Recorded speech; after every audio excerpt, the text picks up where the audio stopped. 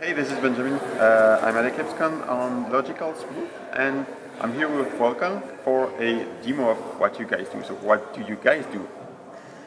Yes, my name is Wolfgang. I'm working for a small Austrian company named logi.CALs, and we are in the automation business since 25 years or more. And last year we decided to build a new generation of our tool logi.CAD based on Eclipse. logi.CAD3, this is the third generation of logi.CAD, is an Eclipse RCP application, and it runs in hybrid E3, E4 mode. I will show you. Start the program. That's nothing new. It's like in Eclipse. You have to choose a workspace. We prepared a small sample where we program a Raspberry Pi, which you see here. On the Raspberry Pi there is a Pi face to demonstrate setting output values, which are signed here by the LEDs, and you have here in the Pi face the buttons for the inputs, digital inputs. Okay, this is the graphical user interface of our logi.CAD. You see here like something similar like in Eclipse, the Package Explorer, but in this case it's the Project Explorer, where you can see some libraries which contains function blocks, like it is defined in the IEC.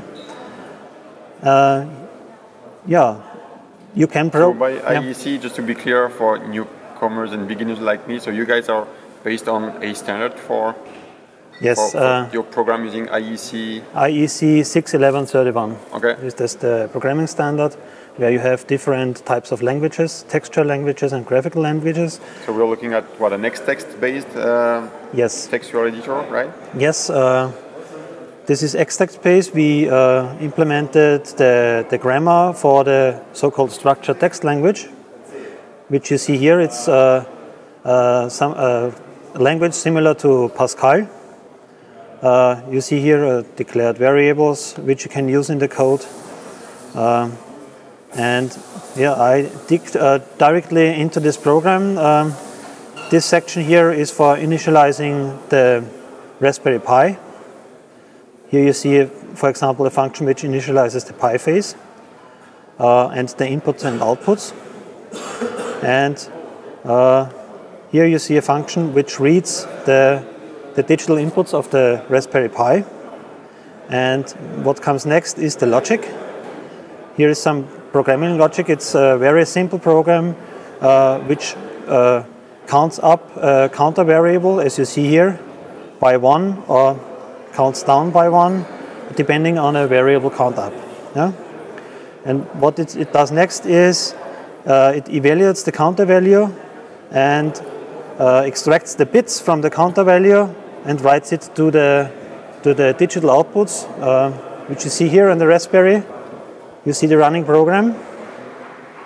As you can see, the counter value is shown here, the bit values.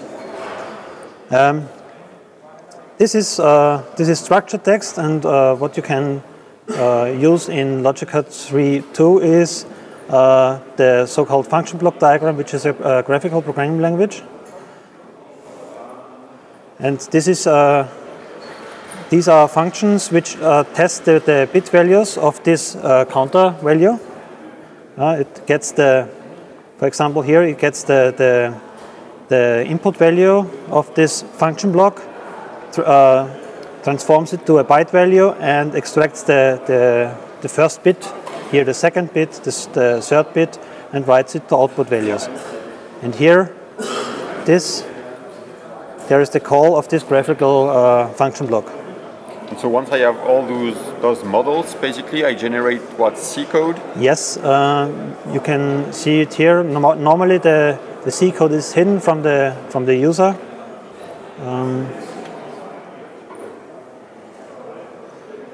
But you can display it. Here we have, like in Java and Eclipse, the source scan folder. And here we have the C code from this graphical block. You see here, that's the generated C code. And next we go to the so-called application testing perspective.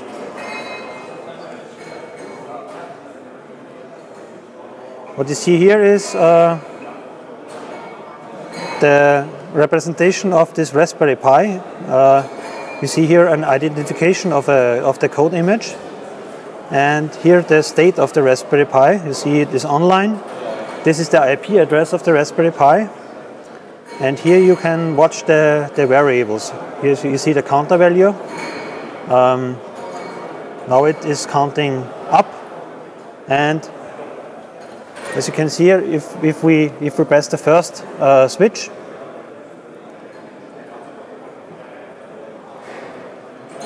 it should count down. Yes, now it's counting down. Here you see the counter value. It counts down. It's all this is done in the logic, and what we have done too in this sample is, if you press the second button, you have to see here on this notebook that in a trace file on the Raspberry we put the current counter value every time I press the second button. We have done this using another feature of logi.CAD3 where you can, here you see here, if the button 2 is pressed, we call a function called trace value. Here you see it is only an interface where with an input variable, the counter value, and what's behind this, here you see, is an external C function which you can implement directly here in logi.CAD. See it here. This is the generated C function, and what we are doing here is simply open the file /temp/values.txt, and we trace out the counter value. Great. So where should people go if they want to learn more? You have a free version that people can download? Yes, I will show it to you. We are using here the built-in web browser of Eclipse, logi.cals.com.